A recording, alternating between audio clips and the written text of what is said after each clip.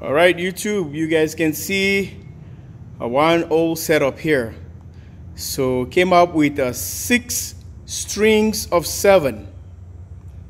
6 strings of 7. I just said it wrong. So 6 strings of 7s, which is 14S configuration right here. 14. So what I'm trying to show you here, you guys can see, these are the first packs I built. Oh, this is the first one I built.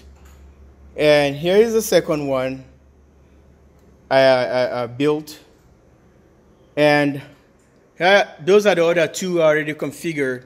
So right now what I need, I'm out of bus bars. I want to keep them the same way.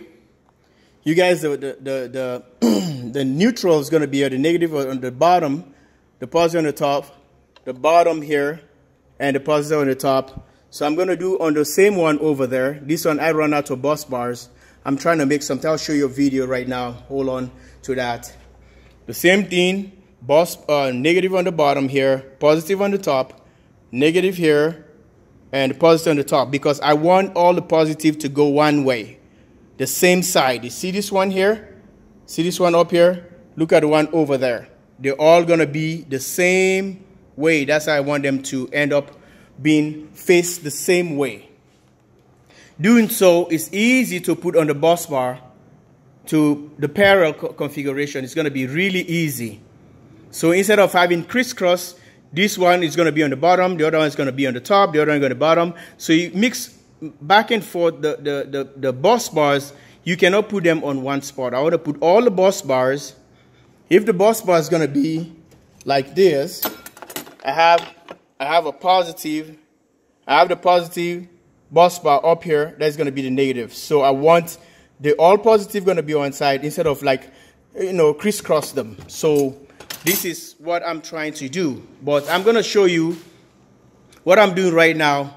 I ran out of those bus bars they made with that came with the Nissan Leaf, because this is what I got. I took these ones off from the other. Some of them you have to go the long way, the way the batteries are laid on the battery bank. So I'm going to be doing the same thing here instead of buying them. And they are pure copper. It's just a thin coating they put there. You can see on the side there, you see the copper right there.